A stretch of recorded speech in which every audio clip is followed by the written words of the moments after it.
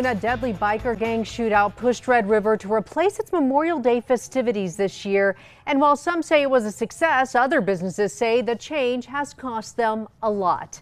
News 13's Marilyn Upchurch talked to the mayor today about that shift.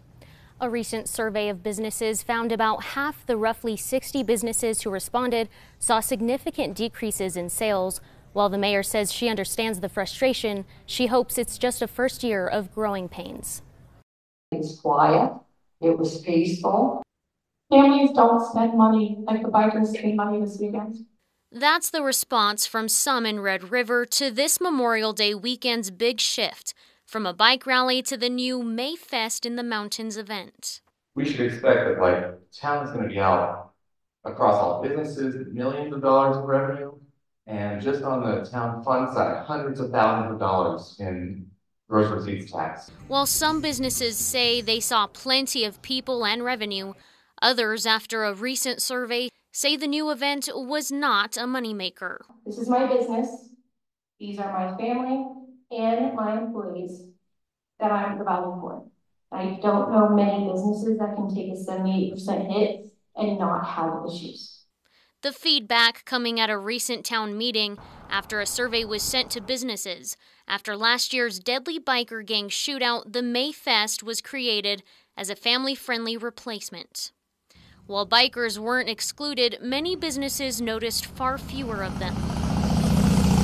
Some businesses say they were confused about who the event was for.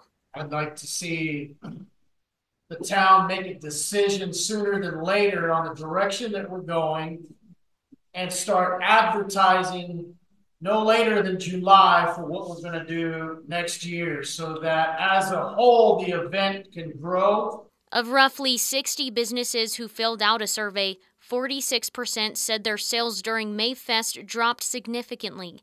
The mayor also admits there was about a 25% drop in visitors. Our retail stores did really well. Our bars and restaurants and hotels, not so much. But overall, town leaders say the survey shows a positive response to the event as a whole. I think everyone was really pleased with the veteran focus. And so I can see us moving forward that way and trying to build on that.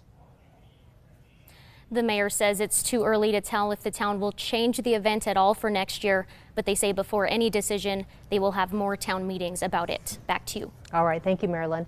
The mayor says they saw more than 13,000 visitors this year compared to 29,000 last year.